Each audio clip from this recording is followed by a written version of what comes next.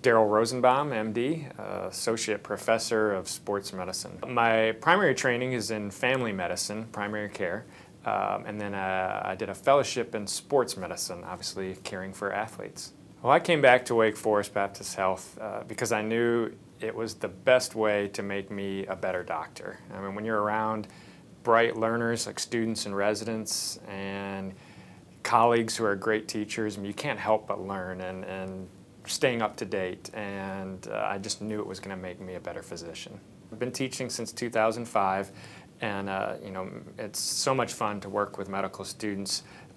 They start off, you know, pretty green, and I work in one class where we literally, the first day, we just teach them to go introduce themselves to a patient and then how to leave the exam room.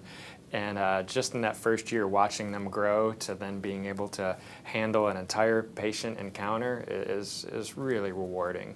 I get to give some lectures in some group settings, talking about some nuts and bolts sports medicine topics, and then we'll have them tagging along in clinic or sometimes on the sidelines, and that's a great way to get them some hands-on experience and show them what I do. So not only can they learn about the topic at hand, but maybe about what they want to do with their future careers.